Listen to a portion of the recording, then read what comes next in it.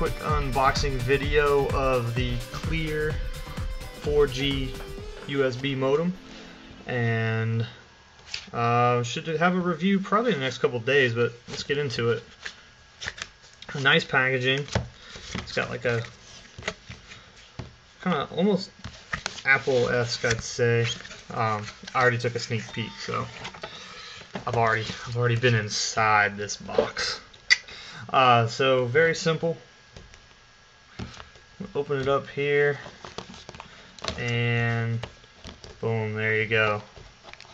So that's the modem right there. Really thin. One thing that's pretty cool about it is it rotates all the way. So I mean, essentially you could plug this in and have it kind of flat on your your computer, your laptop, your netbook. But we'll get into the device a little bit later. Let's see what else we got in here.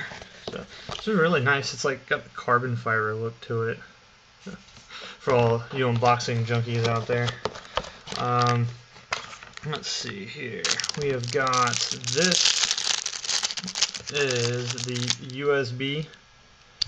No more CDs. So we've graduated from CDs now. Software is on USB. So you plug this in, and it has the software now. One thing, I have running Windows 7 on the netbook that I'm using this on, so I actually had to download the software from the website. This did not work.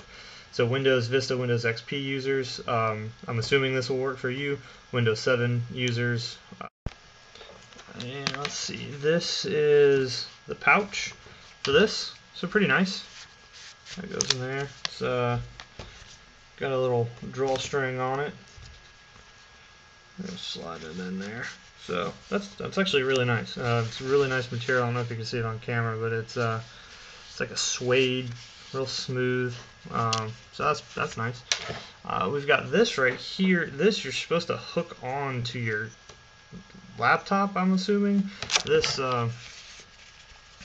USB card slides in there. I guess you rotate this all the way down.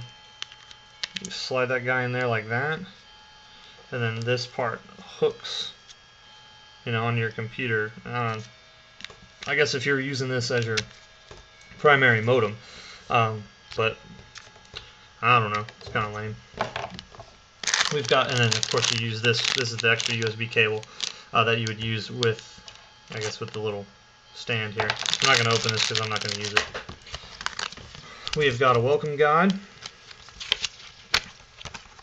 Nothing important information. Nothing. And quick start guide. This tells you what everything is right here, in case you didn't know. And then we got installation. So it says XP and Vista right there. So I guess that's why 7 did not work. So 7 users, make sure you snag it off the website, like I said.